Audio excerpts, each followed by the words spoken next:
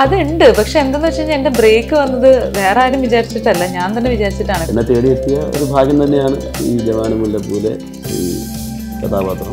ഞങ്ങൾ കൊടുത്ത ക്യാരക്ടറിന് അദ്ദേഹം വളരെ ഭംഗിയായിട്ട് തന്നെ ഉൾക്കൊള്ളുകയും അത് കുറച്ച് ടൈം എടുത്താണെങ്കിലും അദ്ദേഹം പെർഫെക്റ്റ് ആയിട്ട് തന്നെ ചെയ്തിട്ടുണ്ട്. തെറ്റാതെ പറഞ്ഞാൽ തെറ്റില്ല.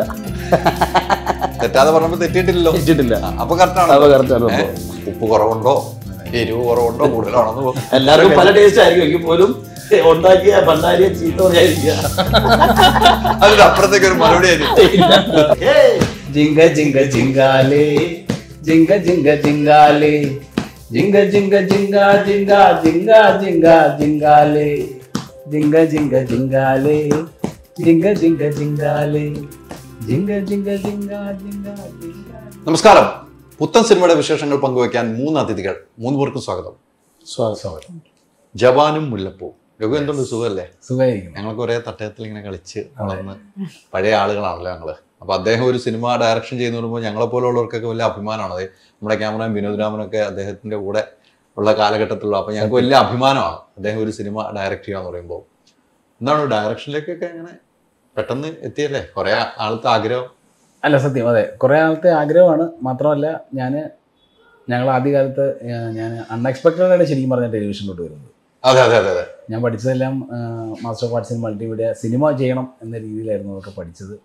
അങ്ങനെ ഇന്ത്യ വിഷനിൽ വന്നു. പിന്നെ സൂര്യയിൽ നിന്നപ്പോഴും സൂര്യ മ്യൂസിക്കിൻ്റെ ഇൻചാർജായിട്ട് ഞാൻ പിന്നെ സിനിമയ്ക്ക് വേണ്ടി ഈ ആഗ്രഹം നടത്താൻ വേണ്ടി അങ്ങ് റിസൈൻ ചെയ്ത് റിസൈൻ ചെയ്ത് പോകുന്നു. അതെ. അപ്പോൾ അങ്ങനെ എല്ലാം കണക്ക് കൂട്ടിയ പോലെ കൊറോണയുടെ കുറച്ച് തടസ്സങ്ങളൊക്കെ ഒഴിവാക്കിയാൽ ബാക്കിയെല്ലാം ഭംഗിയായിട്ട് വന്നു. അങ്ങനെ മാർച്ച് 30 നമ്മൾ കാത്തിരിക്കുന്ന ദിവസം മുൾമുനയിലാണ് നമ്മളിപ്പോൾ അല്ലെ. എന്തായാലും നല്ലൊരു, എനിക്ക് ഈ പേരിനോടാണ് കൗതുകം. ജവാനും മുല്ലപ്പൂ. മുല്ലപ്പൂ വെറുക്കുന്ന ഒരു ഭർത്താവും. ഈ കഥയിലേക്ക് പോകുമ്പോൾ ട്രെയിലറൊക്കെ കണ്ടപ്പോൾ നമുക്ക് കണ്ട ഒരു സാധനമാണ്. ഇനി എന്തൊക്കെ സിനിമയിൽ ഒളിഞ്ഞിരിപ്പുണ്ട് അതിനകത്ത് കാണുമ്പോൾ നമുക്കറിയാം. പുറത്തേക്കൊന്നും വിടാത്ത കുറെ സാധനങ്ങളൊക്കെ നിങ്ങളോട് വെച്ചിട്ടുണ്ട്. ഈ പേരിലേക്ക് വരാനുള്ള കാരണം എന്താണ്? ആ പേരിലേക്ക് ശരിക്കും പേരിലേക്ക് ഞാനായിട്ട് എത്തിയതല്ല. ഞാൻ ഈ കഥ എൻ്റെ അടുത്ത് സുരേഷ് കൃഷ്ണനാണ് എൻ്റെ തിരക്കഥ. അദ്ദേഹത്തിൻ്റെ ഒരു സുഹൃത്താണ്. അദ്ദേഹം ഞങ്ങളിങ്ങനെ ഒരു സിനിമ ചെയ്യുന്നു എന്ന് പറഞ്ഞപ്പോൾ എൻ്റെ അടുത്തൊരു കഥയുണ്ട്, ഞാൻ പറയാം എന്ന് പറയുമ്പോൾ എന്നോട് കഥ പറയുന്നതിന് മുമ്പ് ആദ്യം പറഞ്ഞത് ഈ ടൈറ്റിലാണ്. ആദ്യം പറയുന്നത് ജവാനും മുല്ലപ്പൂ, ഇതാണ് നമ്മുടെ സിനിമ, ഇങ്ങനെയാണ് തുടങ്ങുന്നത്. അപ്പോൾ ഞാനത് കേട്ടപ്പോൾ എനിക്കുള്ളല്ലോ ജവാനും മുല്ലപ്പൂ, ഓ ചേട്ടാ കഥ പറ എന്ന് പറഞ്ഞു. അങ്ങനെ കാക്കനാട് ഒരു ഹോട്ടലിലിരുന്ന് കഥ കേൾക്കുകയാണ്. അപ്പോൾ അത് മുതൽ ഈ സിനിമയുടെ പ്രോസസ്സ് അവസാനിക്കുന്നവരെ ആരും ഈ പേരിനെ പറ്റി ഒരിക്കലും ഈ പേര് തന്നെ മതിയോ, ഈ പേരൊന്ന് മാറ്റണോ, ഈവൻ പ്രൊഡ്യൂസറോ മറ്റുള്ള ആർട്ടിസ്റ്റുകളോ ആളുകളോ നമ്മുടെ ക്രൂ മെമ്പേഴ്സോ ഞങ്ങളുടെ ഡയറക്ടോറിയൽ ടീമോ ആരും ഈ പേരിനെ കുറിച്ച് വേറൊരു പേര് ചിന്തിച്ചാലോ എന്ന് ഒരിക്കലും ഒരു സംശയം പോലും പറഞ്ഞിട്ടില്ല. അപ്പോൾ ഓൾറെഡി ഞങ്ങളുടെ മനസ്സിൽ ജവാനും മുല്ലപ്പൂ എന്ന് പറയുന്ന ഈ ടൈറ്റിൽ അങ്ങ് രജിസ്റ്ററായി. മാത്രമല്ല നമ്മളുടെ സിനിമയുടെ മെയിൻ അതിൻ്റെ ഹൈലൈറ്റ് എന്ന് പറയുന്നത് ഈ 2 ക്യാരക്ടറാണ്. ആ ക്യാരക്ടറിൻ്റെ റെപ്രസെൻറ്റേഷനാണ് നമ്മുടെ ടൈറ്റിൽ. തീർച്ചയായിട്ടും ആ ടൈറ്റിൽ തന്നെ എല്ലാവർക്കും എപ്പോഴും ഓർത്തിരിക്കാൻ പറ്റുന്ന ടൈറ്റിലാണ്. എനിക്ക് തോന്നുന്നു ദൃശ്യം 2 തന്നെയാണ് താങ്കളെ മലയാളി പ്രേക്ഷകരുടെ മനസ്സിൽ ഇപ്പോഴും ഇടമുള്ളത് എന്ന് ഞാൻ പറഞ്ഞാൽ തെറ്റുമോ? തെറ്റാതെ പറഞ്ഞാൽ തെറ്റില്ല. തെറ്റാതെ പറഞ്ഞപ്പോൾ തെറ്റിയിട്ടില്ല. അപ്പൊ കറക്റ്റാണ്. ദൃശ്യം 2 ആണ് ആളുകൾ പറയുന്ന ഒരു ക്യാരക്ടർ. അല്ല, ആ ഒരു ക്യാരക്ടറാണ് എല്ലാവരും പ്രേക്ഷകരുടെ മനസ്സിൽ. താങ്കളെ ആ പോലീസ് എന്നുള്ള സംഭവം മനസ്സിലുള്ളത് ഒരു മറക്കാൻ പറ്റാത്ത ഒരു കഥാപാത്രമാണ്. ഞാൻ ഉൾപ്പെടെ ഉള്ളവരെ കണ്ട ആ കഥാപാത്രം അതാണ്. അതിനുശേഷമാണ് ഇപ്പോൾ ഈ സിനിമയിലേക്ക് എത്തി നിൽക്കുന്നു. വലിയൊരു നായക കഥാപാത്രമായിട്ടാണ്. ഇങ്ങനെ നായകനാകുമ്പോൾ ഒത്തിരി റിസ്ക് ആണ് അല്ലേ? അതെ. അങ്ങനെ തോന്നിയോ ഈ സിനിമയിൽ എത്തിയപ്പോൾ? അങ്ങനെ തോന്നിയിട്ടുള്ളൂ. അതായത് പറയുമ്പോൾ ഇന്നയാളുടെ സിനിമ അങ്ങനെയൊക്കെ പറയുമല്ലോ. ഇപ്പൊ നമ്മളാണെങ്കിലും ഒരു സിനിമ കാണുമ്പോൾ മമ്മൂക്കയുടെ പടത്തിന് പോകണം, അല്ലെങ്കിൽ മോഹൻലാലിന്റെ പടത്തിന് പോകണം, അല്ലെങ്കിൽ അങ്ങനെ ഏതാണോ ആർട്ടിസ്റ്റ് പറയുന്നത്. ഞാൻ അത്തരത്തിൽ എന്നെ കുറിച്ച് പറയുമ്പോൾ എനിക്കൊരു അത് റിസ്ക് തന്നെയാണല്ലോ. തീർച്ചയായിട്ടും. അത് പിന്നെ അത് തന്നെയായിരുന്നു ചിന്ത മുഴുവൻ. ഇങ്ങനെ ആയപ്പോൾ എന്തോ എൻ്റെ ഭാഗ്യം. അത് പിന്നെ കൂടാതെ എന്താ പറയുക, എനിക്ക് വന്നിട്ടുള്ള ഇനിയിപ്പം എങ്ങനെയാണെന്ന് അറിഞ്ഞുകൂടെ, എങ്കിൽ പോലും എന്നെ തേടിയെത്തിയ ഒരു ഭാഗ്യം തന്നെയാണ് ഈ ജവാനും മുല്ലപ്പൂവിലെ ഈ കഥാപാത്രം. അപ്പം അത് അഭിനയിക്കുമ്പോഴും പിന്നെ എന്നെ എന്താ പറയുക ടെൻഷൻ ഇല്ലാണ്ടാക്കിയ ആളാണ് ഇരിക്കുന്നത്. നമ്മൾ ഒരിക്കലും പ്രതീക്ഷിക്കാത്ത ഒരു സമയത്താണല്ലോ ഒരു നായക കഥാപാത്രത്തിലേക്ക് വരുന്നത്. തീർച്ചയായിട്ടും അല്ലെ? അത് എന്തുമാത്രം ഈ ഡയറക്ടർ താങ്കൾ കണ്ടിരിക്കുന്ന എന്ന് നമുക്ക് സിനിമ കാണുമ്പോൾ താങ്കൾ ഒരു ഭാവം കണ്ടിട്ടുണ്ടല്ലോ. അതെ സുമേഷിനെ വെച്ച് കഴിഞ്ഞാൽ ഒരു നായകനിലേക്ക് കൊണ്ടുവന്നു കഴിഞ്ഞാൽ എന്നുള്ളൊരു ഡയറക്ടർ കണ്ടിട്ടുണ്ടെങ്കിൽ ഡയറക്ടറിന്റെ മനസ്സിൽ എന്തെങ്കിലും ഉണ്ട്. അതെ അതെ, അതിന് മാറ്റമൊന്നുമില്ല. ഒന്നാമത്തെ കാര്യം ഇതൊരു സൂപ്പർമാൻ ഒന്നല്ലല്ലോ ഈ പറയുന്ന. അതെ അതെ അതെ അതെ. ഇതിനകത്തൊരു ചെറിയ ഒരു കഥാപാത്രം എങ്കിലും എന്നിൽ അത് എത്രത്തോളം ഭദ്രമാകും എന്നുള്ളത് അത് ഏറ്റെടുത്ത റിസ്ക്കും ഈ പറഞ്ഞ പോലെ ഇനി പ്രേക്ഷകരാണ് പറയേണ്ടത്. അല്ല, അതിൽ ഒരു കാര്യം കൂടെ പറയാനുള്ളത്, പൊതുവെ ഒരു ഈ കോമഡി ചെയ്യുന്ന ആൾക്കാരെ സംബന്ധിച്ച് നമ്മൾ സിനിമാക്കാരെന്ന രീതിയിൽ ചിന്തിക്കുമ്പോൾ ഈ കോമഡി കുറേ അധികം ഇങ്ങനെ ചെയ്ത് അവരുടെ ഒരു മാനറിസം ഓൾറെഡി സെറ്റാണത്. അപ്പോൾ നമ്മൾ ഒരു പെർട്ടിക്കുലറായ ഒരു കഥാപാത്രം അവർക്ക് കൊടുക്കുമ്പോൾ ഇവര് ഓൾറെഡി ഇവർ ഈ പ്രീ ആയിട്ട് ചെയ്ത സംഭവങ്ങൾ ഇങ്ങനെ സെറ്റാക്കി നമ്മളിങ്ങനെ വെച്ചേക്കുള്ള ശരീരത്തിന്റെ ഭാഗങ്ങളെല്ലാം. അപ്പൊ അത് ഈ ക്യാരക്ടർ ഉൾക്കൊള്ളുന്ന സമയത്ത് ഇതിൽ നിന്ന് എന്തെങ്കിലും ഒരു ലാഞ്ചന അതിൽ വരുമോ എന്നുള്ളൊരു പൊതുവായ ഒരു എല്ലാവർക്കും അത് പൊതുവെ ഈ കോമഡി ആർട്ടിസ്റ്റുകളിലുള്ള ഒരു സംശയം തന്നെയാണത്. പക്ഷെ അതിനൊക്കെ ബ്രേക്ക് ചെയ്ത് ഒരുപാട് നടന്മാർ മലയാളത്തിൽ പ്രൂവ് ചെയ്തിട്ടുണ്ടല്ലോ.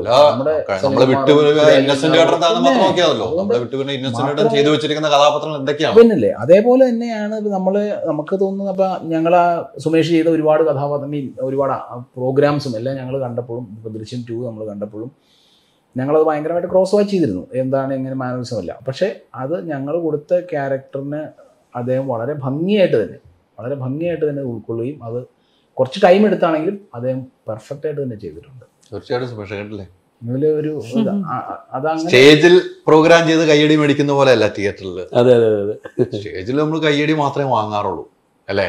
അതെ, സുമേഷിന്റെ പ്രോഗ്രാം കണ്ടാൽ നമുക്കറിയാം കയ്യടികൾ മാത്രം. പക്ഷെ ആ ബിഗ് സ്ക്രീനിൽ വന്നിട്ട് തിയേറ്ററിലിരുന്ന് സെക്കൻഡ് കൊണ്ടാണല്ലോ ആളുകൾ പറയുന്നത്. ഇപ്പൊ സോഷ്യൽ മീഡിയ ഉള്ളത് കൊണ്ടേ എന്തും സെക്കൻഡ് കൊണ്ട് തിയേറ്ററിലിരുന്ന് തന്നെ അങ്ങ് എഴുതുവാണല്ലോ. അപ്പൊ അതൊക്കെ ഒരു റിസ്ക് ആണെന്ന് എന്ന് മാത്രമേ ഞാൻ സൂചിപ്പിച്ചത്. എന്തായാലും നല്ലൊരു കഥാപാത്രം അല്ലേ? നല്ല കഥാപാത്രം. എനിക്ക് അതിന്റെ ട്രെയിലറൊക്കെ കണ്ടപ്പോൾ താങ്കളുടെ അഭിനയ സ്റ്റൈലൊക്കെ കണ്ടപ്പോൾ നമുക്കൊന്നും കൂടെ ആ സിനിമ കാണാനുള്ള ഒരു ആകാംക്ഷ തന്നിട്ടുണ്ട്. അത് തന്നെയാണ് ഈ സിനിമയുടെ ഏറ്റവും വലിയ ഒരു ഭാഗ്യമായിട്ട് ഞാൻ കാണുന്നത് കേട്ടോ. എങ്ങനെ ഉണ്ടായിരുന്നു വർക്കൊക്കെ? വർക്ക് അടിപൊളി. ഈ പറഞ്ഞ പോലെ ഞാൻ ആദ്യം പറഞ്ഞ പോലെ ഒരു കല്യാണ വീട്, അതിനകത്ത് ഞങ്ങൾ കുറേ ബന്ധുക്കൾ വന്ന് അവരരിയിലും പെറുക്കലും കാര്യങ്ങളും ചെറിയ പാട്ടുപാടലും അതുപോലെ വെച്ച് കാലാക്കി നന്നായിട്ട് കഴിച്ച് അതിൻ്റെ രുചിയൊക്കെ അറിഞ്ഞ് എന്താ പറയുക നല്ലൊരു വിഭവം ഇപ്പോൾ ഉണ്ടാക്കി പുറത്തേക്ക് കൊണ്ടുവന്നിരിക്കുകയാണ്. എല്ലാ കൂട്ടും കൂട്ടി അങ്ങ് തരുവാണ് അല്ലേ? ഇനി നിങ്ങൾ ഭക്ഷണം കഴിച്ചിട്ട് പറയൂ, അതെ, ഉപ്പ് കുറവുണ്ടോ എരിവ് കുറവുണ്ടോ കൂടുതലാണെന്ന്. എല്ലാവർക്കും പല ടേസ്റ്റ് ആയിരിക്കും എങ്കിൽ പോലും ഉണ്ടാക്കിയ ഭണ്ടാരിയെ ചീത്ത പറയാതിരിക്കുക. അതിന്റെ അപ്പുറത്തേക്ക് ഒരു മറുപടി ഉണ്ടാക്കിയ എല്ലാവരും കുറ്റമുണ്ടാവും. പപ്പടം ചെറുതായിരുന്നു പഴം വലുതായിരുന്നൊക്കെ പറയുന്ന ഏത് കല്യാണ വീട്ടിലുള്ളത് പോലെ ഭണ്ടാരിയെ ചീത്ത പറയാതിരിക്കുക കേട്ടല്ലോ. അവിടെ നിന്നും തന്നിട്ടുണ്ട്. പിന്നെ കറികൾ ഇട്ട സ്ഥലം മാറിപ്പോയി, ഇലയിൽ വിളമ്പിയത് അത് ഉപ്പിന് പകരം പരിപ്പ് വിളമ്പിയൊന്നും പറയരുത്. എല്ലാം നമ്മൾ വിളമ്പിയിട്ടുണ്ട്. കഴിച്ചു കഴിയുമ്പോ കറക്റ്റ് ആയിട്ട് ഇല മടക്കിക്കോളണം, അല്ലെങ്കിൽ പ്രശ്നമാവും. കറക്റ്റ് ആണ്. ആ കറക്റ്റ് ആയിട്ട് ഇല മടക്കണം എന്ന് പറഞ്ഞ് കറക്റ്റ് ആയിട്ട് റിവ്യൂ എഴുതണം നാട്ടോ. പെട്ടെന്ന് മനസ്സിലാവുന്ന ശരിയല്ലേ? ഇതാ കുറെ സിനിമകളായി അല്ലേ? വേറൊരു സിനിമയിൽ വന്ന് നിൽക്കുകയാണ്. ഒരു പുതിയ കൂട്ടുകെട്ട് എന്ന് വേണമെങ്കിൽ പറയാവുന്ന ഒരു സിനിമയിലാണ് വന്നിരിക്കുന്നത് അല്ലേ? എങ്ങനെ ഉണ്ടായിരുന്നു? ആക്ച്വലി പുതിയ കൂട്ടുകെട്ട് എന്ന് പറയുന്നത് ബാക്കിയുള്ളവരായിട്ടാണ്. രഘുചേട്ടനായിട്ട് പുതിയ കൂട്ടുകെട്ടല്ല. എൻ്റെ പ്രോഗ്രാമിൻ്റെ ഒക്കെ പ്രൊഡ്യൂസറായിരുന്നു, ഒരുപാട് കാലത്തെ പരിചയമാണ്. അപ്പോൾ ആസ് എ പ്രോഗ്രാം പ്രൊഡ്യൂസർ എനിക്ക് കോൺഫിഡൻ്റ് ഉള്ള ഒരാളാണ്. അപ്പോൾ അദ്ദേഹം വന്നിങ്ങനെ ഒരു സ്ക്രിപ്റ്റ് പറയുന്നു, എൻ്റെ അടുത്ത് നറേറ്റ് ചെയ്യുന്നു. അപ്പോൾ ചേട്ടൻ ഇത്ര കാലമായിട്ട് അതിന് വേണ്ടി ട്രൈ ചെയ്യുക എന്നുള്ളത് എനിക്കൊരു പുതുമയുള്ളൊരു കാര്യമായിരുന്നു. കാരണം ഞാൻ നോക്കുമ്പോൾ ചേട്ടൻ ഭയങ്കര ബിസി ആയിട്ട് പ്രോഗ്രാം പ്രൊഡ്യൂസ് ചെയ്ത് പോകുന്നു, ഷോർട്ട് ഫിലിംസ് ഒക്കെ ചെയ്യുന്നു. അപ്പോൾ ഇങ്ങനൊരു ആഗ്രഹം ചേട്ടൻ്റെ അടുത്ത് ഉണ്ടായിരുന്നു. അപ്പോഴാണ് അറിയണേ. ഓക്കെ. അപ്പം എന്നിട്ട് പറഞ്ഞു, കഥ നറേറ്റ് ചെയ്ത് കഴിഞ്ഞപ്പോൾ നമ്മൾ ആസ് യൂഷ്വൽ വായിച്ചു പോയി കഴിഞ്ഞപ്പോൾ ഒരു നമുക്ക് എവിടെയോ ഒരു ജയശ്രീ ടീച്ചറായിട്ടൊരു കണക്ഷൻ തോന്നി. നമുക്ക് സാധാരണ ആൾക്കാർക്ക് ഓക്കെ എനിക്ക് കണക്റ്റ് ആവുന്നുണ്ട് ഈ ഒരു ടീച്ചർ, ഇങ്ങനെ ഒരു ടീച്ചർ നമ്മുടെ ഇടയ്ക്ക് ഉണ്ട്, ഇങ്ങനെ ഒരു ടീച്ചർ, അങ്ങനെ തോന്നി. അപ്പോൾ ഒരു കണക്ഷൻ എസ്റ്റാബ്ലിഷ് ചെയ്തപ്പോൾ പിന്നെ ചെയ്താൽ കൊള്ളാമെന്ന് തോന്നി. അപ്പോൾ അങ്ങനെ കൈ കൊടുത്താണ് ഈ സിനിമ. പക്ഷേ ഇപ്പോൾ സിനിമ കണ്ടു കഴിഞ്ഞപ്പോൾ, ഇപ്പോൾ പ്രിവ്യൂ കണ്ടു കഴിഞ്ഞപ്പോൾ അത് കൈ കൊടുത്തിട്ടും തെറ്റായിട്ടുള്ളൊരു തീരുമാനം ആയിരുന്നില്ല എന്നുള്ളത് ഇപ്പം എനിക്ക് സമാധാനമുണ്ട്, സന്തോഷമുണ്ട് അതിൽ. ഈ വേണ്ടത്ര സിനിമകൾ കിട്ടിയില്ല എന്ന് തോന്നുന്നുണ്ട്. കുറെ നാളുകളായിട്ട് പല പ്രോഗ്രാമുമായിട്ട് നിന്ന് സിനിമയിലും വന്നു പോകുന്ന അല്ലെങ്കിൽ വേണ്ടത്ര സിനിമയിലേക്ക് നമ്മളെ യൂസ് ചെയ്തിട്ടില്ല എന്ന് തോന്നുന്നുണ്ട് ശിവതയ്ക്ക് എപ്പോഴെങ്കിലും? അതുണ്ട്. പക്ഷെ എന്താണെന്ന് വെച്ച് കഴിഞ്ഞാൽ എൻ്റെ ബ്രേക്ക് വന്നത് വേറെ ആരും വിചാരിച്ചിട്ടല്ല, ഞാൻ തന്നെ വിചാരിച്ചിട്ടാണ്. കാരണം കുഞ്ഞായ സമയത്തൊക്കെ ഒരു ചെറിയൊരു ബ്രേക്ക് എനിക്ക് ആവശ്യമായിരുന്നു. പക്ഷെ ഒത്തിരി ബ്രേക്കൊന്നും പറയാനില്ല. അപ്പോൾ എൻ്റെ ജീവിതത്തിലെ ഓരോരോ സ്റ്റേജസിലാണ് ഈ ചെറിയ ഗ്യാപ്പ് വന്നിരിക്കുന്നത്. പക്ഷെ മൊത്തത്തിൽ നോക്കുകയാണെങ്കിൽ ജനറലി ചോദിക്കുകയാണെങ്കിൽ ഞാൻ പറയും തമിഴ് സിനിമകളൊക്കെ ഈ കല്യാണം വിവാഹം കഴിഞ്ഞു കുഞ്ഞായി എന്ന് പറയുന്നത് അതുകൊണ്ട് പോയ സിനിമകളും ഉണ്ട്, ഇല്ലെന്ന് പറയില്ല. ബട്ട് ഒരു പരിധി വരെ ഞാൻ ഹാപ്പിയാണ് എനിക്ക് കിട്ടിയ ക്യാരക്ടേഴ്സിലും എനിക്ക് കിട്ടിയ റോൾസിലും ആ ചെയ്യുന്ന സമയം. കാരണം എനിക്ക് ഫുൾ ടൈം സിനിമ എന്ന് പറഞ്ഞാൽ ഇറങ്ങാൻ പറ്റില്ല. ഒരു ഫാമിലി ഉണ്ട്, മോളുണ്ട്, ആളുടെ കൂടെയും ടൈം സ്പെൻഡ് ചെയ്യണം. അപ്പോൾ രണ്ടും കൂടെ ബാലൻസ് ചെയ്ത് പോകുമ്പോൾ എനിക്കിപ്പോൾ കിട്ടുന്ന കഥാപാത്രത്തിൽ ഞാൻ ഹാപ്പിയാണ്. പക്ഷെ ഈ പറഞ്ഞ പോലെ നമ്മൾ എല്ലാവരും മൈൻഡിലുണ്ടാവില്ല ഇന്ന ഹീറോൻ്റെ കൂടെ അഭിനയിക്കണം, ഇന്ന ഡയറക്ടറിൻ്റെ കൂടെ. അപ്പോൾ അത് വന്ന സമയത്ത് അത് ഓപ്പർച്യൂണിറ്റി മിസ് ചെയ്യുകയും ചെയ്തു. അപ്പൊ ഇനി ഒന്നുകൂടെ വന്നിരുന്നെങ്കിൽ അങ്ങനത്തെ ഒരു ചെറിയ ഉള്ളിലൊരു ആഗ്രഹം ഇല്ലാണ്ടില്ല. അങ്ങനെ മെയിൻ ആയിട്ട് മിസ് ചെയ്ത സിനിമ ഏതാണ്? അത് ഞാൻ പേര് പറയാൻ ആഗ്രഹിക്കുന്നില്ല. തമിഴില് 3 ചിത്രങ്ങൾ. ഇല്ല മലയാളമായിരുന്നില്ല, തമിഴായിരുന്നു.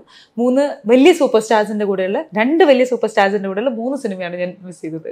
ഒരു ചോദ്യചിഹ്നമായിട്ട് 2 സൂപ്പർ, ഇതിന്റെ ഉത്തരം അറിയുന്നവർക്ക് ഈ സിനിമയുടെ ഫാമിലി ടിക്കറ്റ് ഫ്രീ ആണ്.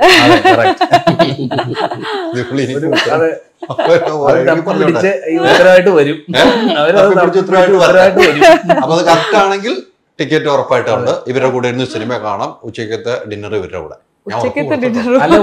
ടിക്കറ്റ് ഞാൻ തരും, ലഞ്ചും കൊടുത്തു ഡിന്നറും കൊടുത്തു. ഉത്തരവായിട്ട് വന്നാൽ ഉച്ചയ്ക്ക് ശിവതയ്ക്ക് വേണ്ടിയുള്ള ടിക്കറ്റ് ഞാൻ കൊടുക്കും.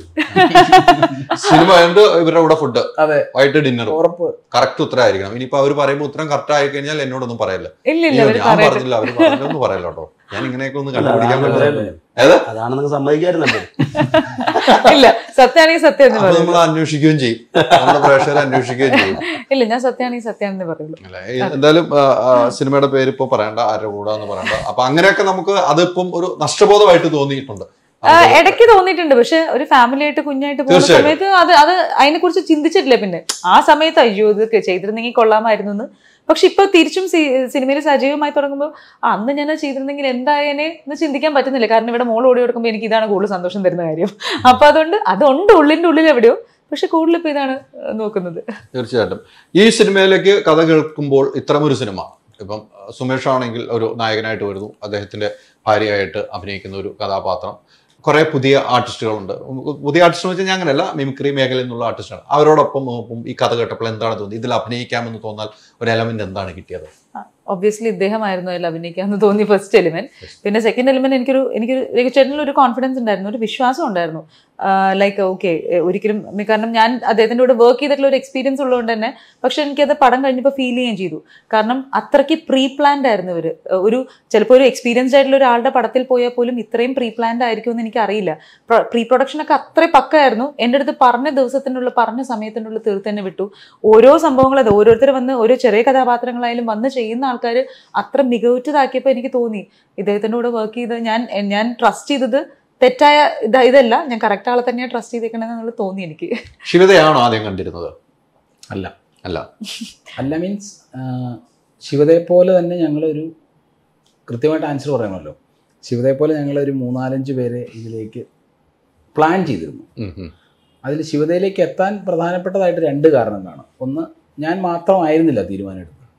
ഞങ്ങളുടെ ഡയറക്ടോറിയൽ ടീമും സ്ക്രിപ്റ്റ് റൈറ്ററും പ്രൊഡ്യൂസറും ഇതെല്ലാം ഞങ്ങളുടെ ക്രൂ മെമ്പേഴ്സുമായിട്ടുള്ള ഡിസ്കഷനിൽ എല്ലാവരും വോട്ട് ചെയ്തത് ഇദ്ദേഹത്തിനാണ്. ഒന്നാമത്തെ കാരണം വോട്ടിംഗ് ആട്ടോ. വോട്ടിങ്ങിലൂടെ കേട്ടല്ലോ സുമേഷ്, ഇതൊക്കെ ഒരു പാഠമാണ്. പിന്നെ വോട്ടിങ്ങിലൂടെയാണ് ഈ നായിക എത്തിയത്.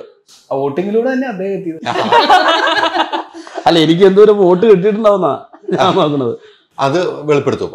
പിന്നെ രണ്ടാമത്തെ കാരണം, എനിക്ക് ഞങ്ങൾ നേരത്തെ പരിചയമുള്ളതുകൊണ്ട് ഞങ്ങൾ ഒരുമിച്ച് ജോലി ചെയ്തിട്ടുള്ളതുകൊണ്ടും എനിക്ക് ഈ കഥാപാത്രത്തെക്കുറിച്ച് കൂടുതൽ ഒരു പുതിയ സംവിധായകനെ വേറെ പരിചയമില്ലാത്ത ആർട്ടിസ്റ്റാണെങ്കിൽ ചിലപ്പോൾ ഞാൻ കമ്മ്യൂണിക്കേറ്റ് ചെയ്യുമ്പോൾ അവരെങ്ങനെയായിരിക്കും ചിലപ്പോൾ ബിഹേവ് ചെയ്യുന്നത് എനിക്കറിയാം. അപ്പോൾ അതുകൊണ്ട് എനിക്ക് വളരെ സ്വാതന്ത്ര്യമായിട്ട് കമ്മ്യൂണിക്കേറ്റ് ചെയ്യാൻ പറ്റുന്നു. എൻ്റെ മനസ്സിലിരിക്കുന്ന ടീച്ചർ ഇതാണ്, എൻ്റെ മനസ്സിലിരിക്കുന്ന കഥാപാത്രം ഇതാണ്, അവൻ്റെ മാനസം ഇതാണ്, അവരുടെ മൂവ്മെൻറ്റ്സ് ഇതാണ്, അവരുടെ ജസ്റ്റേഴ്സ് ഇതാണ്, ഇതൊക്കെ എനിക്ക് വളരെ 1, 2, 10 പ്രാവശ്യം പറയാനുള്ള വളരെ വലിയൊരു സ്വാതന്ത്ര്യം. അപ്പോൾ അതെല്ലാം കൂടെ വന്നപ്പോൾ എനിക്ക് ശിവത എന്നുള്ള കോൺഫിഡൻസ് കൂടി. അപ്പോൾ അങ്ങനെ സ്ക്രിപ്റ്റ് റൈറ്ററാണ് ഞാൻ, ജസ്റ്റ് വിളിച്ച് പറയുന്നു ഇങ്ങനെ ഒരാൾ വിളിക്കും, കഥ കേൾക്കണം, അങ്ങനെ വിളിച്ചു, കഥ കേട്ടു. എത്ര വോട്ട് കിട്ടി ശിവതയ്ക്ക്? ശിവതയ്ക്ക് ഞങ്ങളുടെ കൂടെ ഉണ്ടായിരുന്നതിൽ ഭൂരിപക്ഷം വോട്ടും പുറത്തുനിന്ന് വരെ കിട്ടിയത് ശിവതയ്ക്കാണ്. വേറെ ആർക്കും ചെയ്തില്ല വോട്ട്? ഇല്ല ഇല്ല അല്ലേ? ഇല്ല, വോട്ട് കിട്ടിയവരുണ്ട്, പക്ഷെ കമ്പയർ ചെയ്യാൻ പറ്റത്തില്ല. ഒരിക്കലും കമ്പയർ ചെയ്യാൻ പറ്റില്ല. സുമേഷ് അങ്ങനെ എത്ര വോട്ട് കിട്ടി? സുമേഷിനെ ഞാൻ പറയാം. സുമേഷ് ശരിക്കും ഇലക്ഷനിൽ ഉണ്ടായിരുന്നില്ല, ക്യാൻഡിഡേറ്റ് പോലും ആയിരുന്നില്ല. സുമേഷ് ഈ ചിത്രത്തിലെ നായക കഥാപാത്രത്തിൽ അടങ്ങുന്ന കാൻഡിഡേറ്റ് ലിസ്റ്റിൽ ഇല്ലായിരുന്നു. ഒരു ഭാഗ്യമായിട്ടോ എത്തിയത് അവരുടെ ഈ നോമിനേറ്റ് സിനിമ കണ്ടിട്ട് അവരുടെ ട്രോളായ എന്നോടൊന്നും പറഞ്ഞേക്കല്ലോ. എതിരല്ലേ നമ്മൾ ഈ അൺഎക്സ്പെക്റ്റഡ് ആയിട്ടൊക്കെ നോമിനേറ്റ് ചെയ്ത് പലരും പലയിടത്തും പോകുന്നുണ്ടല്ലോ എന്ന് പറഞ്ഞ പോലെ. പക്ഷെ അത് അങ്ങനെയല്ല. അതിനുവേണ്ടി ഞങ്ങൾ ഒരുപാട് കാര്യങ്ങൾ ഈ പറഞ്ഞ പോലെ എല്ലാവരും ഞങ്ങൾ അതിനെപ്പറ്റി വലിയ ഒരു ചർച്ചയൊക്കെ നടത്തിയിരുന്നു. നമുക്കൊരാളെ പുതിയതായിട്ട് ഇൻട്രൊഡ്യൂസ് ചെയ്താൽ എന്താ, അങ്ങനെ ഒരു സെക്കൻഡ് തോട്ട് വന്നപ്പോഴാണ് സുമേഷിന് ശരിക്കും ഈ സിനിമയിൽ നേരത്തെ തന്നെ ഒരു കഥാപാത്രം ചെറുതായിട്ട്, കാരണം എൻ്റെ വളരെ അടുത്ത സുഹൃത്തും ഞങ്ങളുടെ സിനിമയ്ക്ക് തുടക്കം മുതലേ എല്ലാ കാര്യങ്ങൾക്കും ഓടി കിടക്കുന്നതാണ് സുഭാഷ് ചന്ദ്രൻ. സുമേഷിൻ്റെ ജ്യേഷ്ഠനാണ്. അപ്പോൾ ആ ഒരു ബേസിൽ സുമേഷിന് ഒരു കഥാപാത്രം ഞങ്ങൾ വെച്ചിരുന്നു. പക്ഷേ അത് ഗ്രാജുവലി ഞങ്ങളുടെ ഈ പ്രീ പ്രൊഡക്ഷൻ ഡിസ്കഷൻ സമയങ്ങളിലെല്ലാം സുമേഷ് ആയാൽ എന്താ എന്നുള്ള ചോദ്യങ്ങൾ പലയിടത്തും ഉയർന്നിരുന്നു. അപ്പോൾ അത് വെച്ച് ഞാൻ സ്ക്രിപ്റ്റ് റൈറ്ററും ഇങ്ങനെ ഓരോ ദിവസവും ഞങ്ങൾ ഇരിക്കുമ്പോൾ ഇദ്ദേഹം ചെയ്ത പല കാര്യങ്ങളും, പല എന്താ പറയുക ഷോസും അതുപോലെ സിനിമയിൽ ചെയ്ത് ചെറിയ ചെറിയ ക്യാരക്ടർ ദൃശ്യമൊക്കെ ചെയ്ത് ഞങ്ങളിങ്ങനെ ക്രോസ് ചെക്ക് ചെയ്യുമ്പോൾ നമുക്കൊരു ഇതുണ്ട്, ഈ കോമഡി ആർട്ടിസ്റ്റ് എന്നുള്ള ഇതുണ്ട്. പക്ഷേ ഞങ്ങൾ സുമേഷ് ഒരു വിശ്വാസം അർപ്പിച്ചു ഒരു പോയിന്റിൽ. അങ്ങനെ സുമേഷിനെ വിളിച്ചു വരുത്തി ഞങ്ങൾ സുമേഷിനെ ഈ കഥാപാത്രം സുമേഷിനെ പ്രൊഡ്യൂസർ ഈ ഏൽപ്പിക്കുകയാണ്. ഞാനതിന് സെറ്റിലൂടെ അല്ല, ഈ പറയുന്ന നമ്മുടെ ക്രൂ താമസിക്കുന്ന ഒരു വീട് എടുത്തിട്ടായിരുന്നു താമസിച്ചത്. അപ്പൊ അവിടെ എനിക്ക് സ്വാതന്ത്ര്യത്തോടെ ചെല്ലാം സംസാരിക്കുക, അങ്ങനത്തെ ഒരു ഫ്രീഡം ഒക്കെ ഉണ്ടായിരുന്നു. ചെന്നു. അപ്പൊ ഈ ഒരു ചെറിയ കഥാപാത്രത്തിന്റെ കാര്യം നേരത്തെ പറഞ്ഞിട്ടുണ്ട്. അപ്പൊ അങ്ങനെ നടക്കുമ്പോഴൊക്കെ ഇവരിങ്ങനെ ക്രൂവലായിട്ട് നോക്കുന്നുണ്ട് ഇവര്. അപ്പൊ എനിക്ക് എന്താണിത്, ഒരു ചെറിയ കഥാപാത്രം കൊടുത്തിട്ടുണ്ട്, ഇവനെന്തിനാ ഇതിലെ കിടന്ന് കറങ്ങണേന്ന്, അതാണോ നോട്ടത്തിന്റെ ഉദ്ദേശം?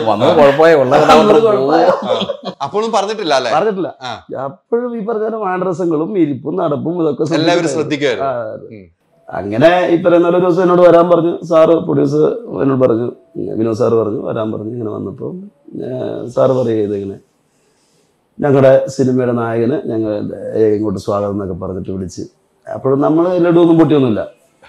അപ്പൊ തന്നെ പിന്നെ വരാമെന്ന് പറഞ്ഞു പോയി. തമാശ പറയാന്ന് ഓർത്തല്ലേ? ഞാൻ പിന്നെ വരാമെന്നും പറഞ്ഞു. സുമേഷ് എപ്പോഴാണ് വിശ്വസിക്കുന്നത്?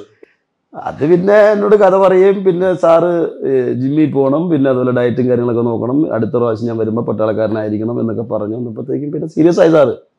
ആദ്യം എന്നോട് സംസാരിച്ച ഒരാളല്ല പിന്നെ സംസാരിക്കുന്നത്. അപ്പം വിശ്വാസം തരുവാണ്, അങ്ങനെ ഇങ്ങനെയൊക്കെ പറഞ്ഞ് കുറെ കാര്യങ്ങളൊക്കെ പറഞ്ഞു. പിന്നെ ഞാൻ അതുപോലെ തന്നെ ഉറപ്പിക്കുന്നത്.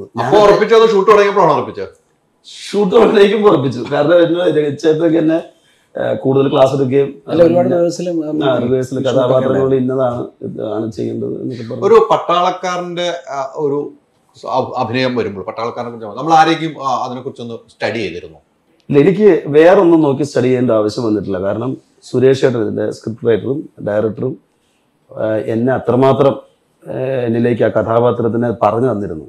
പിന്നെ വേറൊരാളെ കണ്ടുപഠിക്കുക അല്ലെങ്കിൽ നോക്കിക്കാണുക അതിൻ്റെ ആവശ്യം ഉണ്ടായിരുന്നില്ല. ഇത് ഓൾറെഡി അത് തന്നെയാണ് ഈ പറയുന്ന ഈ ഗിരിധർ എന്ന് പറയുന്ന കഥാപാത്രം. പറഞ്ഞു തരുന്നത് അങ്ങ് ചെയ്താൽ മതി, നോക്കേണ്ട കാര്യം ചെയ്തുകൊണ്ട് അത് നമുക്ക് എളുപ്പമാണ്. അതെ. ഞാൻ ചില സമയത്ത് എൻ്റെ കയ്യിൽ നിന്നൊക്കെ പോയിട്ട് പോയെന്ന് പറഞ്ഞാൽ ഈ ചെയ്തുകൊണ്ടിരിക്കുന്ന സമയത്ത് ചില സിറ്റുവേഷൻ ഒക്കെ വരുമ്പോൾ നമ്മളിപ്പോൾ ഈ ഒരു ഹ്യൂമർ എലമെന്റ് ഉള്ളതുകൊണ്ട് ചോദിക്കും, നമുക്കത് ഇടാനുള്ള ആഗ്രഹമുണ്ട്, നമുക്ക് അങ്ങനെയാണല്ലോ ചെയ്തിരിക്കുന്നത്. ഇടാൻ ആഗ്രഹമുണ്ട്, പക്ഷെ എനിക്ക് അതിനുള്ള സ്വാതന്ത്ര്യം ഇല്ല. എന്താ വെച്ചാൽ എന്നെ ഞാനിപ്പോൾ ഇതിനകത്തേക്ക് വരുന്നതും പിന്നെ അതുപോലെ ഞാൻ എന്തെങ്കിലും ചെയ്തിട്ട് രവിചേട്ടൻ നോക്കുമ്പോഴത്തേക്കും കാണിക്കും, അല്ലെങ്കിൽ ഞാനല്ലെങ്കിൽ ചെന്ന് ചോദിക്കുന്നത് ഈ സിറ്റുവേഷൻ ഇങ്ങനെ ചെയ്താലോ, നീ ഇതിന്റെ ചെറിയൊരു ഇത് കിട്ടും, വേണ്ട ഇത് മതി. അപ്പൊ ഞാൻ ഈ സംഭവം ഞാനും പറഞ്ഞു, അത് ചെയ്തിരുന്നെങ്കിൽ നന്നായിരുന്നു, എൻ്റെ മനസ്സിലിങ്ങനെ പറയും. ഇപ്പം ഈ കഴിഞ്ഞ ദിവസം ഞാനത് കണ്ടപ്പോൾ ജയചേട്ടൻ പറഞ്ഞാണ് കറക്റ്റ്. ഞാനതിൽ കൂടുതൽ എന്തിനും ചെയ്തിരുന്നെങ്കിൽ എന്നിലെ കൊമേഡിയൻ അവിടെ ചാടിയാനെ അത് അവിടെ തന്നെ നിലനിർത്തിക്കൊണ്ട് ഗിരിധർ എന്ന് പറയുന്ന കഥാപാത്രത്തെ ഒതുക്കി നിർത്തിച്ചത് ഇദ്ദേഹം തന്നെയാണ്. ഈ പറഞ്ഞ പോലെ ഈ ഒരു ഫാമിലി സിനിമയാണ്, ഒരു കൂട്ടുകുടുംബത്തിൽ നടക്കുന്ന സംഭവം, കല്യാണ വീട്ടിൽ നടക്കുന്ന സംഭവം, അങ്ങനത്തെ കുറേ സിനിമകൾ. ഇപ്പം ലാസ്റ്റ് ഇറങ്ങിയാൽ നമുക്ക് നോക്കിയാൽ ഗുണ്ടാജയനാണ്, ഷൈജു കുറുപ്പിൻ്റെ അത്തരം ഒരു കഥാപാത്രമുള്ള ഒരു സിനിമയാണ്, ഒരു കല്യാണ വീട്ടിൽ നടക്കുന്ന സംഭവമാണ്. ഇതും അങ്ങനെയാണെന്നാണ് എനിക്ക് തോന്നുന്നത്. ഈ കഥ കേട്ട് കഴിഞ്ഞപ്പം അങ്ങനെ ഒരു സംഭവം ഉണ്ട് എന്ന് എനിക്ക് തോന്നുന്നു. ഒരു കുടുംബത്തിൻ്റെ ഉള്ളിൽ പശ്ചാത്തലത്തിലുള്ള ഒരു കഥയാണെന്ന് എൻ്റെ ഒരു അറിവ് കൊണ്ട്, ഇനി അവിടെ കണ്ടടച്ച് കാണിച്ചിട്ട് എൻ്റെ ഒരു അറിവിൽ നിന്നും ഈ സിനിമ അങ്ങനെയാണെന്ന് എനിക്ക് തോന്നുന്നു. പ്രേക്ഷകർ കണ്ട് തീരുമാനിക്കണം, എന്താണെന്നുള്ള പ്രേക്ഷകർ കണ്ട് തീരുമാനിക്കണം. ഇത്തരം ഒരു കഥാപാത്രവും ടീച്ചറായും ഒരു ഭാര്യയായിട്ടും അഭിനയിക്കുമ്പോൾ ഉണ്ടായിരുന്ന റിസ്ക് എന്താണ്? അല്ല ആദ്യമേ പറഞ്ഞൊരു കാര്യമുണ്ട്, ഈ ഗുണ്ടാജയൻ എന്ന് പറയുന്ന സിനിമയെ പോലെയോ അല്ലെങ്കിൽ അല്ല ഒരിക്കലും അല്ല, ഞാൻ പറഞ്ഞ അങ്ങനെ ഒരു ഫാമിലി സബ്ജക്ട് ഒരു സിനിമ ഇപ്പൊ ലാസ്റ്റ് ഇറങ്ങി അങ്ങനെയാണെന്ന് ഞാൻ പറഞ്ഞുള്ളൂ. ഞാൻ അത് എന്നുവെച്ചാൽ അത് പറയുമ്പോൾ അത്തരത്തിലേക്ക് ചിന്തിക്കും, ഒരു സിമിലാരിറ്റി കമ്പയർ ചെയ്താണ്. അത്തരം ഒരു സിനിമയാണ് ഇപ്പൊ ലാസ്റ്റ് വന്ന് നിൽക്കുന്നത്. അതും ജനങ്ങൾ ഏറ്റെടുത്ത് സൂപ്പർ ഹിറ്റ് ആയ സിനിമകളാണ്. അത്തരം ഫാമിലി സിനിമകൾ വന്നിട്ടില്ലാത്തതുകൊണ്ടാണ് ഞാൻ സിനിമയിലേക്ക് ഞാൻ പോയത്. അല്ല ആ സിനിമയായിട്ട് അങ്ങനെ ഒരു ഫാമിലി സിനിമകൾ വന്നിട്ടില്ല. വീണ്ടും ഒരു ഫാമിലി സിനിമ ഇതായിരിക്കുമെന്നാണ് എന്റെ ഒരു വിശ്വാസം എന്നാണ് ഞാൻ പറഞ്ഞത്. ആ വിശ്വാസം തെറ്റിക്കും പറയും. എന്തായിരുന്നു ചോദിച്ചത്? ഇതിന്റെ ഇടയ്ക്ക് ടീച്ചർ എന്ന നിലയിലും ഭാര്യ എന്ന നിലയിലും ഈ സിനിമയിൽ അഭിനയിക്കുമ്പോൾ ഉണ്ടായ ഒരു റിസ്ക് എനിക്ക് പേഴ്സണലി ആസ് എൻ ആക്ടർ ചോദിക്കുകയാണെങ്കിൽ എപ്പോഴും എൻ്റെ ശിവദ എന്ന് പറയുമ്പോൾ ഒരു പോസിറ്റിവിറ്റിയുടെയും അങ്ങനത്തെ ഒരു എപ്പിറ്റോം എന്നുള്ളൊരു ഇമേജാണ് ഗേൾ നെക്സ്റ്റ് ഡോർ എന്നുള്ളത്. അപ്പോൾ എൻ്റെ ആസ് എൻ ആക്ടർ എൻ്റെ മെയിൻ ജോലി എന്ന് വെച്ച് കഴിഞ്ഞാൽ ഈ പടത്തിലേക്ക് വരുമ്പോൾ ഞാൻ ഇതുവരെ ചെയ്ത കഥാപാത്രങ്ങളൊന്ന് റിഫ്ലക്റ്റ് ചെയ്യാണ്ട് നോക്കുക എന്നുള്ളതായിരുന്നു എൻ്റെ പേഴ്സണൽ ചാലഞ്ച്. ഫാമിലി ആയിട്ട് ബാക്കിയുള്ള സിനിമകൾ കമ്പയർ ചെയ്യുന്നതിനേക്കാളും മുമ്പ് ഞാൻ എന്നെ തന്നെയാണല്ലോ ചാലഞ്ച് ചെയ്യേണ്ടത്. അപ്പോൾ മറ്റുള്ള സിനിമകളിൽ ഞാൻ ചെയ്ത കഥാപാത്രത്തിനേക്കാളും എങ്ങനെ വ്യത്യസ്തമായി ഇരിക്കാം, അതാണ് ആദ്യം ഞാൻ ചിന്തിച്ച കാര്യം. അപ്പോൾ അതിന് രഘുചേട്ടനായിട്ട് സംസാരിച്ചു, സ്റ്റൈലിസ്റ്റ് ആയിട്ടിരുന്നു, നമ്മൾ ഒരു പാറ്റേൺ കണ്ടുപിടിച്ചു എങ്ങനെ സ്റ്റൈൽ ചെയ്യാം. പിന്നെ അത് കഴിഞ്ഞപ്പോൾ ഈ ജയശ്രീ ടീച്ചറുടെ മാനറിസം എങ്ങനെയായിരിക്കണം നമ്മൾ ഡിസൈഡ് ചെയ്തു. അപ്പം അങ്ങനത്തെ ഒരു ജേർണി ആയിരുന്നു എനിക്ക്. അപ്പം ഇങ്ങനെ ഫാമിലി സബ്ജക്ട് ഒരുപാട് വരുന്നുണ്ടെങ്കിലും ഇപ്പം ഈ പറഞ്ഞ പോലെ തന്നെ ലവ് ആയാലും ശരി എല്ലാം ഒരൊറ്റ ബേസ് പ്രണയം എന്നുള്ളത്. പക്ഷെ അത് എങ്ങനെ ട്രീറ്റ്മെന്റ് എങ്ങനെ വ്യത്യാസം എന്നുള്ളത്. അപ്പൊ ഈ പടം അതുപോലെ തന്നെ ഒരു ഫാമിലി സബ്ജക്റ്റ് ആണ്, പക്ഷെ ഇത് എങ്ങനെ ട്രീറ്റ് ചെയ്തിരിക്കുന്നു എന്നുള്ളതാണ്. ഇപ്പൊ ചില ഫാമിലി പടങ്ങൾ കാണുമ്പോൾ നമുക്ക് തോന്നി ഇത് നമ്മളായിട്ട് ഒരു റിലേറ്റ് ചെയ്യാൻ പറ്റാത്ത കുറെ കഥാപാത്രങ്ങളായിരിക്കും അതിനകത്ത് ഉണ്ടാവുക. പക്ഷെ ഈ സിനിമ കണ്ടിറങ്ങുമ്പോൾ എനിക്ക് ഉറപ്പായിട്ടും വിശ്വാസമാണ്. കാരണം കുടുംബത്തിലെ സ്ത്രീകൾക്ക് പ്രത്യേകിച്ചും തോന്നും ഇത് നമ്മളുടെ ഒരാളാന്ന് തോന്നുന്ന രീതിക്കുള്ള ഒരു ട്രീറ്റ്മെന്റ് ആണ് ഈ സിനിമയിലുള്ളത്. ഇപ്പൊ പറഞ്ഞല്ലോ നമ്മളിപ്പോ ഒരു ഭാര്യയായിട്ട് അഭിനയിക്കും, ടീച്ചറായിട്ട്. എന്റെ ചോദ്യത്തിന് ആൻസർ ആയിട്ട് നമുക്കത് ധൈര്യപൂർവ്വം ചെയ്യാം. നമ്മൾ ആരെയും കണ്ടു പഠിക്കേണ്ട കാര്യമില്ല. അത്തരം ധൈര്യത്തോടു കൂടി പറയാനുള്ള ഒരു കാര്യം അല്ല, കണ്ടു പഠിക്കേണ്ടതല്ല, ചില കാര്യങ്ങൾ നമ്മൾ കണ്ടു പഠിക്കണം. ഇതിപ്പോ അങ്ങനെ ധൈര്യമായിട്ട് സംസാരിക്കുന്ന ഈ ഒരു ടീം ഉള്ളതുകൊണ്ട് തന്നെയാണ്. കാരണം ടീം വർക്ക്, അതെ, ഇവരുടെയൊക്കെ ഇൻപുട്ട് കിട്ടുമ്പോഴാണ്. അല്ലാണ്ട് എനിക്ക് തന്നെ ഒന്നും ചെയ്യാൻ പറ്റില്ല. കുറെ സിനിമകളും കുറെ ആൾക്കാരും എൻ്റെ ജീവിതത്തിൽ ഇൻഫ്ലുവൻസ് ചെയ്തിട്ടുണ്ട്, എൻ്റെ ഈ കഥാപാത്രത്തിന് ഇൻഫ്ലുവൻസ് ഉണ്ട്, ഇല്ലെന്ന് ഞാൻ പറയുന്നില്ല. പക്ഷെ ഇങ്ങനെ കോൺഫിഡന്റ് ആയിട്ട് എനിക്ക് ചെയ്യാൻ പറ്റുന്നു എന്ന് പറയുന്നത് ഇവരുടെയൊക്കെ ഒരു ഇൻപുട്ട് ഉള്ളതുകൊണ്ട് തന്നെയാണ്, ടീം വർക്ക് കൊണ്ട് തന്നെയാണ്. ടീം ഒരു കുടുംബ വർക്കാണ്, അതുകൊണ്ടാണ് നമുക്ക് ധൈര്യമായിട്ട് പറയാൻ കഴിയുന്നത്. അതാണ് ഞാൻ ചോദിച്ചത് കൃത്യമായിട്ട്. പക്ഷെ ഒരു നായക കഥാപാത്രത്തിലെത്തി സ്റ്റേജ് ഷോയിലൂടെയാണ്, സ്റ്റേജാണ് നമ്മുടെ അന്നം എന്ന് ഞാൻ പറഞ്ഞാൽ ഒട്ടും തെറ്റേയില്ല. പിന്നീട് സിനിമകൾ ഇപ്പോഴും സ്റ്റേജുകൾ ചെയ്യുന്നുണ്ട്. ഇന്നും മനസ്സിൽ ഓർത്തിരിക്കുന്ന സ്റ്റേജ് പ്രോഗ്രാം ഏതെന്ന് ചോദിച്ചാൽ സുമേഷ് എന്ത് പറയും? അത് ഓർത്തിരിക്കുന്നതിൽ ഒരെണ്ണം കുറേയൊക്കെ ഉണ്ട്. അതെ, ഒരെണ്ണം ഞാൻ പറയാന്ന് വെച്ചാൽ ഈ കോമഡി ഫെസ്റ്റിവൽ എന്ന് പറയുന്ന ഒരു പരിപാടി കഴിഞ്ഞിട്ട് ഞാൻ പരിപാടിക്ക് പോകുമ്പോൾ കൂടുതൽ ഈ കള്ളുടിയും കഥാപാത്രത്തെ ആളുകൾ ഏറ്റെടുക്കുകയും അങ്ങനെ ഞാൻ നയിക്കുന്ന പരിപാടി എന്ന് പറഞ്ഞിട്ട് പോകാൻ തുടങ്ങി. നേരത്തെ മറ്റുള്ളവരുടെ കൂടെയൊക്കെ പോയിട്ട് സ്വന്തം പരിപാടി ചെയ്തപ്പോഴത്തേക്കും എന്നെ എത്രത്തോളം ആൾക്കാർ ഉൾക്കൊണ്ടിട്ടുണ്ട് എന്ന് എനിക്ക് അറിഞ്ഞുകൊടുക്കുക. നമ്മളോട് ചെന്നിട്ടൊരു സ്റ്റാർ ആയിട്ട് അല്ലെങ്കിൽ അതിനകത്തൊരു ഞാൻ നയിക്കുന്ന പരിപാടി എന്ന് പറഞ്ഞിട്ട് ഞാനായിരിക്കുമല്ലോ ആദ്യം വരുന്നത്, സംസാരിക്കുന്നത്. ഇവരാരുടെ എന്ന് ചോദിക്കുന്ന എങ്ങനെ ഉൾക്കൊള്ളുന്ന അറിയില്ല. അപ്പൊ അത്തരത്തിലൊരു പേടിയുണ്ട്. നമ്മുടെ നാട്ടിലാണ് ഈ വിഷയമില്ല. പല നാടുകളിൽ പല ആളുകളുടെ അടുത്ത് പോയി ഒരു പരിപാടി നമ്മൾ സ്വന്തം ഏറ്റെടുത്ത് തലയിൽ കൊണ്ടു വെച്ചിട്ട് ഒരു ഷോ ചെയ്യുക. ഞാൻ അങ്ങനെ ആ ഷോയ്ക്ക് ചെല്ലുന്നു. അപ്പൊ അവിടെ ശരിക്കും പറഞ്ഞാൽ ഒരു ഡേഞ്ചർ ഏരിയ പോലെയൊക്കെ ആളുകൾ ഇന്നത്തെ പരിപാടി അവിടെ മറ്റൊന്നാര് ഓടിച്ചു വിട്ടു. ഇന്നിപ്പം ഏതോ ഒരു സുമേഷോ അങ്ങനെന്തോ ഇങ്ങനെയൊക്കെയാണ് ആളുകളുടെ. അപ്പൊ ഞാനിത് കേൾക്കുകയോ കാണുകയോ ചെയ്യുന്നുണ്ട്. ഞാൻ ഈ വൺമാൻ ഷോ ഒക്കെ ചെയ്യുമ്പോൾ ആളുകളെ ഇന്ററാക്ട് ചെയ്തിട്ടാണ് കൂടുതൽ ചെയ്യുന്നത്. പരിചയമില്ലാത്ത ആളുകളെ നമ്മളിലേക്ക് അടുപ്പിച്ചിട്ട് വേണം നമ്മളിത് കോമഡി പറയാനായിട്ട്. അപ്പൊ അത്തരം ചെയ്ത് ഒക്കെ പേടിച്ച് നിൽക്കുക. ഷോ തുടങ്ങിയിട്ടില്ല. അപ്പോൾ സമ്മേളനമാണ് പ്രശ്നം നടക്കുക. സമ്മേളനത്തിൽ നിൽക്കുമ്പോൾ എൻ്റെ പേടി എന്ന് പറഞ്ഞാൽ എൻ്റെ ഫോട്ടോ കാണിച്ചിട്ട് പോലും ആൾക്കാർക്ക് മനസ്സിലാവാത്ത സമയമെന്ന് നോക്കണം. അപ്പൊ ഞാൻ അവിടെ ഇന്ന് ആ സുമേഷിന്റെ പരിപാടി പേടിച്ച് സ്റ്റേജിന്റെ പുറകെ നിൽക്കുന്നു. ബാക്കിയുള്ളവരൊക്കെ ഭയങ്കര കോൺഫിഡന്റാ. സുമേഷിന്റെ പരിപാടിയായിരുന്നു ഇങ്ങനെയൊക്കെ പറഞ്ഞിരിക്കുക. പക്ഷെ എൻ്റെ ഉള്ളിൽ ഭയങ്കര പേടി. കാരണം അവിടെ ഉള്ളിലൊക്കെ നിൽക്കുന്ന ചേട്ടന്മാരെ കണ്ടിട്ട് ഒരാൾ വിളിച്ച് നിൽക്കുന്നു, ഒരാൾ കണ്ണോടിച്ച് നിൽക്കുന്നു, എന്തൊക്കെയോ വരാൻ പോകുന്നു. ഞാൻ പുറത്തേക്ക് ഇറങ്ങിയാൽ എന്തായിരിക്കും അവസ്ഥ? ഇതൊക്കെ എൻ്റെ ടെൻഷൻ. ഒരു ദൈവാദിനം എന്ന് പറഞ്ഞ ഒരു ദൈവമായിട്ട് വന്ന് ചാടിയ ഒരാളാണ് നമ്മുടെ Siddique sir, director Siddique sir. എൻ്റെ പരിപാടിയാണെന്ന് സാറിന് മനസ്സിലായത് ആ സമ്മേളനത്തിന് പോയിരിക്കുമ്പോൾ ടേബിളിൽ നോട്ടീസ് വെച്ചിട്ടുണ്ട്. അപ്പൊ അദ്ദേഹം സംസാരിക്കാൻ എത്തിയിട്ടില്ല. അതിന് നോട്ടീസിൽ സുമേഷ് ചന്ദ്രൻ ബ്ലാക്ക് ആൻഡ് വൈറ്റിൽ ഒരു ഫോട്ടോയും വെച്ചിട്ടുണ്ട്. സാറ് ഈ കോമഡി ഫെസ്റ്റിവൽ എന്ന പരിപാടിയിൽ ജഡ്ജായിരുന്നു. അപ്പൊ എന്നെ ഒരു വർഷക്കാലം കണ്ടിട്ട് എന്റെ പെർഫോമൻസ് ഒക്കെ കണ്ടിട്ടുള്ളതാണ്. സാറ് ഒരിക്കലും എനിക്ക് സാറോട് പറയണമെന്നുണ്ടായിരുന്നു, അതൊക്കെ കൈവിട്ട് പോയി. കാരണം സമ്മേളനം തുടങ്ങി, ഇടയ്ക്ക് എനിക്ക് കയറാൻ പറ്റത്തില്ല, പുറകെ ഇനിയിപ്പോൾ വന്ന പറ്റതെന്ന് പറഞ്ഞ് പുറകെ നിൽക്കാൻ എടുത്ത്. സാറ് അന്ന് പ്രസംഗിച്ചത് എന്നെക്കുറിച്ച് മാത്രമായിരുന്നു. അതായത് അന്ന് ഞാൻ തുടങ്ങിയ സ്കിറ്റുകളെ കുറിച്ചും സ്കിറ്റിൽ ചെയ്ത കഥാപാത്രങ്ങളെ കുറിച്ചും ആത്മാർത്ഥതകളും എന്നൊക്കെ പറഞ്ഞിട്ട് എന്നെ എവിടെയോ കയറ്റി വെച്ചു. അത് എനിക്ക് തോന്നുന്നത് എൻ്റെ പ്രാർത്ഥന, എൻ്റെ പേടിയൊക്കെ ദൈവം ഇങ്ങനെ കറക്കി കുത്തി സിദ്ദിഖ് സാറിന്റെ പോക്കറ്റിൽ എവിടെയോ കൊണ്ടുവന്നിട്ടുണ്ട്. ഇത് സംസാരിക്കാവുള്ളൂ, അവനിങ്ങനെ പേടിച്ച് നിൽക്കുകയാണെങ്കിൽ അവന് സക്സസ് ആവണം എന്നതാ. സാറങ്ങ് കുറേയൊക്കെ സംസാരിച്ചു. സുമേഷ് വലിയൊരു ആർട്ടിസ്റ്റാണ്, പാട്ട് പാടും, ഡാൻസ് കളിക്കും, അതുല്യ കലാകാരാണ്, അതാണെന്നൊക്കെ പറഞ്ഞിട്ട് എൻ്റെ ദൈവമേ അവിടെ നിന്ന് ഇങ്ങനെ ഇത് എന്താ പറയാ, ഈ ഡൊമക്സ് ഒക്കെ എൻ്റെ ഇതിൽ നിന്ന് പോവുക. ഞാൻ ഫ്രഷ് ആവുക. സാറിങ്ങനെ പറയുമ്പോ ഞാനങ്ങ് ഫ്രഷ് ആവുക. സാറെന്നെ കണ്ടതുമില്ല. സാർ അവിടെ ഒരു പോസിറ്റീവ് എനർജി എടുത്ത് സാറങ്ങ് പോവുകയും ചെയ്തു. അങ്ങനെ കയറി നിന്നാ മതി. അയ്യോ ഭയങ്കര മീശയൊക്കെ പിരിച്ചു നിന്ന് ചേട്ടന്മാരൊക്കെ വന്ന് കെട്ടിപ്പിടിച്ച് ആ മീശ ചുമ്മാ ഇരുന്ന് അങ്ങനെ അത്തരത്തിലേക്കൊക്കെ വന്നു. എന്നെ അന്ന് പിന്നെ അവിടെ ട്രീറ്റ് ചെയ്തിട്ടൊക്കെ കിട്ടും. ഭയങ്കര അതെ, ഞാൻ ഗായകനാണെന്ന് സിദ്ദിഖ് സാർ പറഞ്ഞത് ഞാൻ അറിയാണ്ട് പറഞ്ഞു പോയതാ. ഇതിനത് പാടാൻ പറ്റുന്ന പറഞ്ഞാൽ നമ്മുടെ ഞാൻ എങ്ങനെയൊക്കെ പറഞ്ഞതും പറഞ്ഞ കൈതരി വെറുതെ. ജിങ്ക ജിങ്ക ജിങ്കാലേ ജിങ്ക ജിങ്ക ജിങ്കാലേ ജിങ്ക ജിങ്ക ജിങ്ക ജിങ്ക ജിങ്ക ജിങ്ക ജിങ്കാലേ ജിങ്ക ജിങ്ക ജിങ്കാലേ ജിങ്ക ജിങ്ക ജിങ്കാലേ ജിങ്ക ജിങ്ക ജിങ്ക ജിങ്ക ജിങ്ക ജിങ്ക ജിങ്കാലേ. നില്ല് നില്ല് നില്ലടി പെണ്ണ് നിന്നെ ഞാനൊന്ന് കണ്ടോട്ടെ, നില്ല് നില്ല് നില്ലടി പെണ്ണെ നിന്നെ ഞാനൊന്ന് കണ്ടോട്ടെ. നീലപ്പാവാട വാങ്ങി തരാം പെണ്ണ്, നീ എന്റെ കൂടെ പോരടി പെണ്ണേ, നീ എന്റെ കൂടെ പോരടി പെണ്ണേ.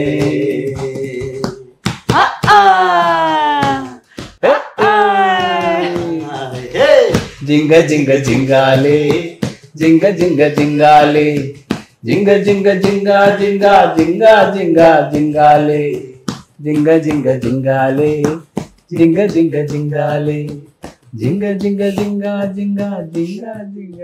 എന്തായാലും നല്ലൊരു സിനിമയായിരിക്കും നമുക്ക് പ്രതീക്ഷിക്കാം. ഇനി പ്രേക്ഷകരുടെ കയ്യിലാണ്. സിനിമ കണ്ടിട്ട് സത്യസന്ധമായി കണ്ടതിന് ശേഷം അഭിപ്രായം എഴുതുക. ഒരു സിനിമ വലിയ അധ്വാനത്തിന്റെ പിന്നിൽ ഒത്തിരി പേര് പ്രവർത്തിച്ചതാണ്. അതുകൊണ്ട് നിങ്ങൾ കണ്ടതിന് ശേഷം അഭിപ്രായം എഴുതിയാൽ മതി. എന്തായാലും സിനിമ സൂപ്പർ ഹിറ്റ് ആകട്ടെ. ഇത്ര നേരം ഞങ്ങൾ സംസാരിച്ച 3 പേർക്കും വളരെ നന്ദി. Thank you.